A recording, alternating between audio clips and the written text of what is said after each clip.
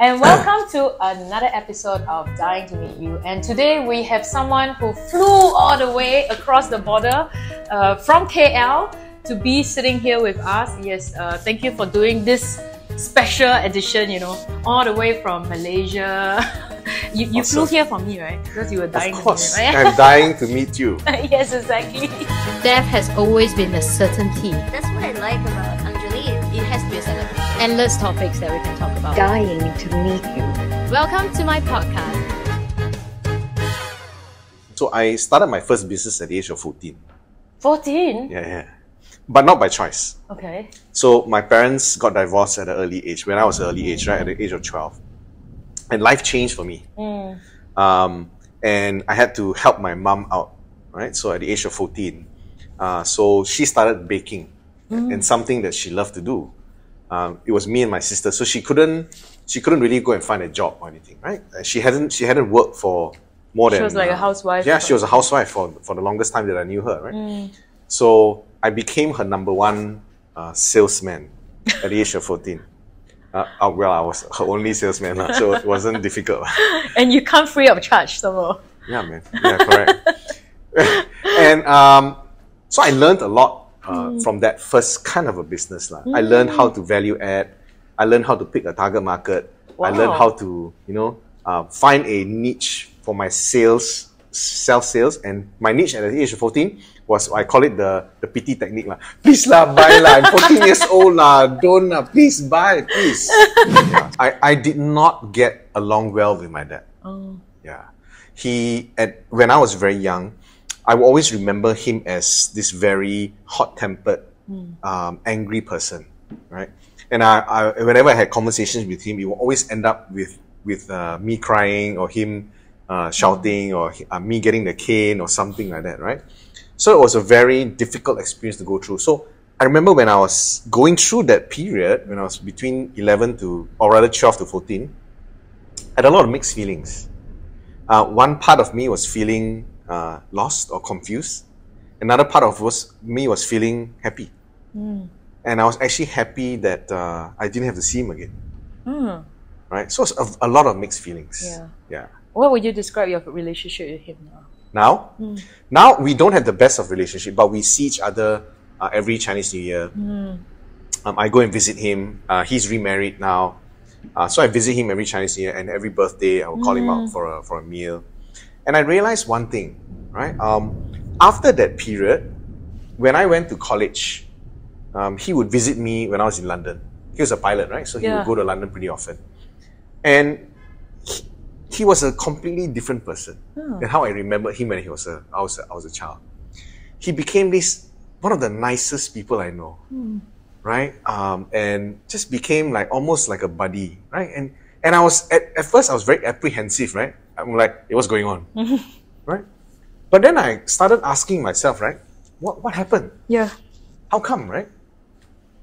And I realized that, after going through my own relationships in the years and so on, I realized that perhaps he was that way because he was just unhappy. He was perhaps unhappy in a relationship or unhappy with that. My mom is the nicest person in the world, right? Everyone comments that, and I know that for a fact.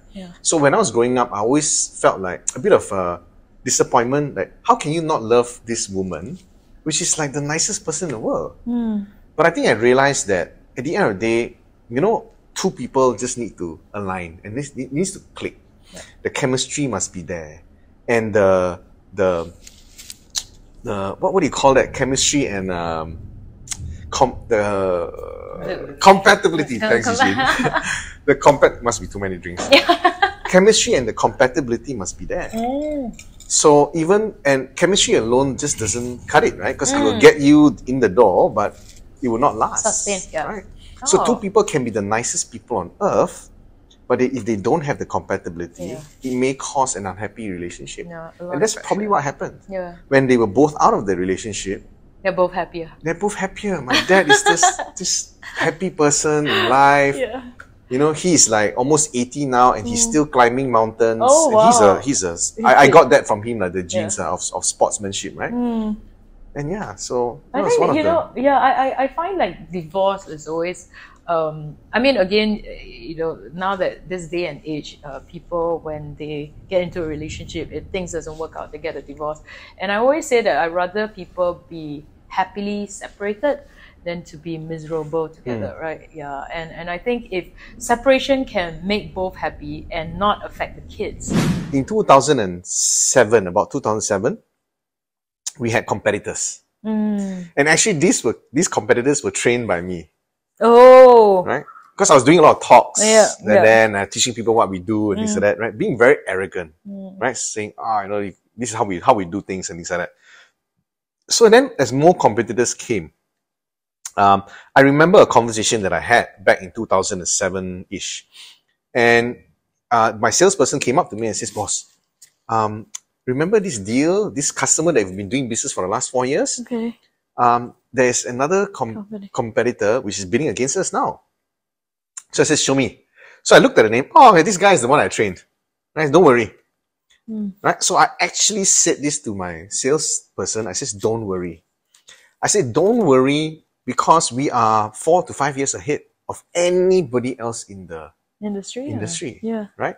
Our customers will It's know loyal. who to choose. And I say, our customers will know who to choose. Right?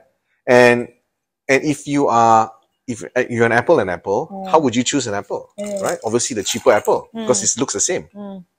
And I was so arrogant, I didn't realize that. So more and more we started to lose deals. And in 2007, I was such on a high, I started to employ more people than I need to anticipate that I would get more business. So I would train and anticipate more people. But then that didn't happen. More and more people more and more we lost customers. And then I got into a bit of debt. And I was still arrogant and more debt and more debt. And at one point in 2009, I was owing the bank about $1 million plus. I was owing suppliers another $1 million. My phone, until today, my phone is in a perpetual silent mode. Because you scared. Because I have this trauma of calls. Because at that time, every call would be somebody asking for money. It's either the bank or supplier asking when are you going to pay me. So I'll just silence my phone perpetually. And I didn't know how to get out of it. And it was one day that so over here you guys call it CPF, right? Yeah, EPF, right? EPF in Malaysia, right? So we had just zero cash to pay even the CPF, right? So I held the CPF payments, right? So I said, okay, I'll pay it next month, right? And unfortunately, one of my staff found out. So then I tried to explain, right? Says, no. It's not that we are not going to pay. We're not cheating you of your money. It's just that we just need a month, right? Unfortunately, it's already done, right? And we did a bad thing. So they didn't take it lightly. So a couple of them started leaving. I went from 26 people down to 4 people in 5 months. Wow. Right. And that was in 2009. That was also a time which my father-in-law passed away. Right. My father-in-law passed away from cancer. Oh, sorry. It was just 3 months, right? Wow. And he just left us in 3 months. And the reason why that was so significant was because in the story that I told you earlier about me and my dad having a very strange relationship, my father-in-law was this father that I had always imagined that I had. So he treated me really well and I got along with him. So when he got cancer and he passed away in 3 months, it affected me, it affected the whole family, right? So with that, and then I argued so much with my wife because I was just in so much of torment, right? Yeah. From every different angle. And I remember I was sitting in my car one day, and I didn't know what to do. And I actually played this scene in my head of a movie, which, you know, if you turn on your engine and you leave and you aircon and you wind up all the windows and you just die lah, right? So I actually contemplated committing suicide, and I thought that was the only way I could get out of the situation. Oof. Yeah. What was the moment that changed? So when I was in that, I was in tears, I was crying, and I didn't want to go home because I didn't want to go back into the house, right? And explain yet another time that I was going through things, right? For some reason, right, this guy I know, he wasn't my best friend, but he was one of the people that knew what I was going through. He called me. I looked at the phone and says, I really don't want to speak to anybody now. He called me again for some reason, right? So for some reason, I felt this inclination to pick up his phone. So I picked up his phone call and I started talking to him. He asked me, how am I? Things like that, right? What am I doing, right? And after about 10 minutes, right? He asked me his question. He says, Raymond, can I ask you something? I said, what? Can I ask you, what are you grateful about? So I says, how can you ask me? In this time, I'm describing to you my situation. How miserable you are and all that. I know, what am I grateful about? I'm grateful about nothing, right? Everything is collapsing in my life. I'm grateful for nothing. Then he continued to ask me again. No, there must be something. He asked me again. And I scolded him again. He asked me again. He asked me about like 4 to 5 times. And finally, I just got so fed up, right? I says that, okay, right? If I answer you like something, right, you would just shut up. Okay, I just need you to shut up. So he said, sure. So then I answered, I said, okay, I'm grateful that I have you to talk to. Oh. Right? And for some weird reason, everything started to change. I know it sounds very cliche, but maybe you have to be in that moment to realize. And he said, thank you. Right? Then I says, then he says, okay, maybe it's time for you to go home. So then I went home. Then the next morning, he called me again. Asked me the same stupid question. Right? And he called me every single day for the next 5 days, asking me the same exact question. What are you grateful for? And every day I answered him. And that was in 2009. Since 2009 to today, I've never stopped asking myself, what am I grateful for every single morning? Oh, wow. I understand now that sometimes we all want our day to be of a certain way. But really how our day will be is how we start it. You know, people are always saying that, oh, you're going to be positive. Start your day in a positive note, right? But how do you become positive, right? You can't become positive. You have to be positive. So I think the minute I told myself, what am I grateful for? The way that I was, how people say laws of attraction, right? You attract who you are, right?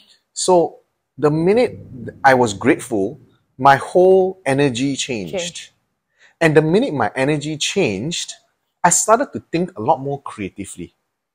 So after that week, right, I started to think, hey, actually, if I just keep on ignoring my suppliers and I don't pay my suppliers, right, I will continue to suffer and they will also suffer. And if they suffer, they'll make me suffer even more.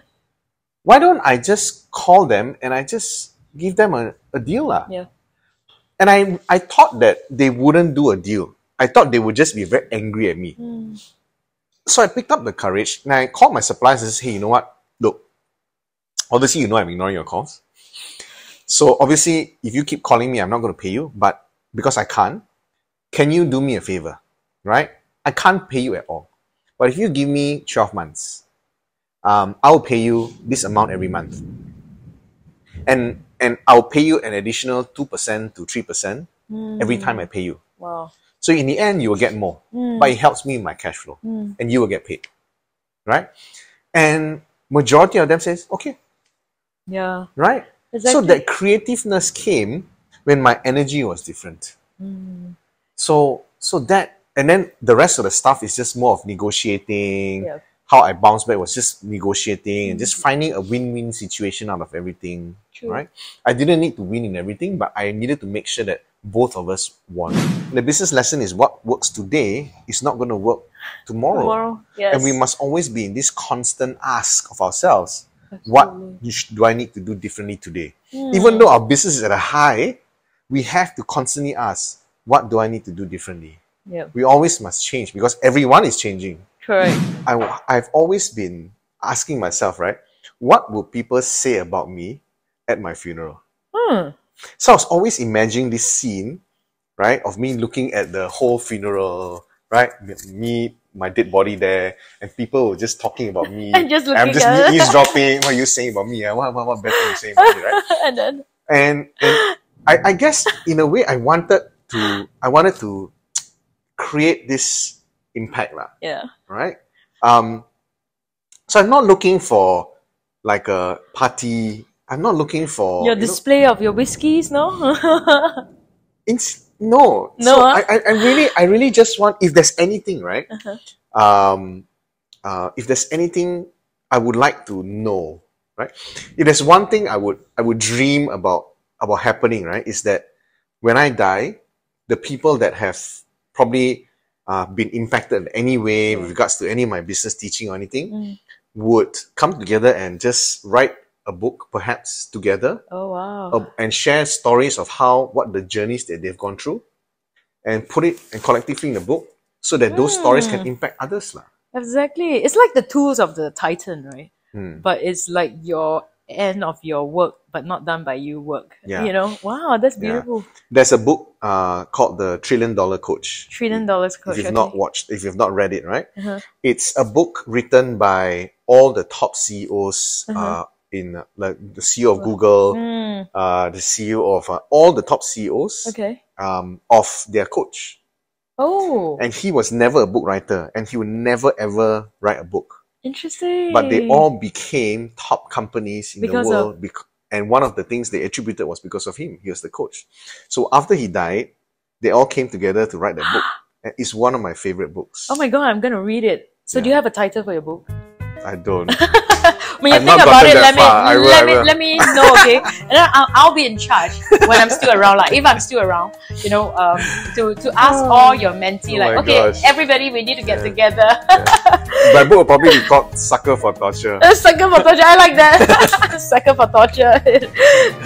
Death has always been a certainty. That's what I like about Angjolie. It has to be a celebration. Endless topics that we can talk about. Dying to meet you. Welcome to my podcast.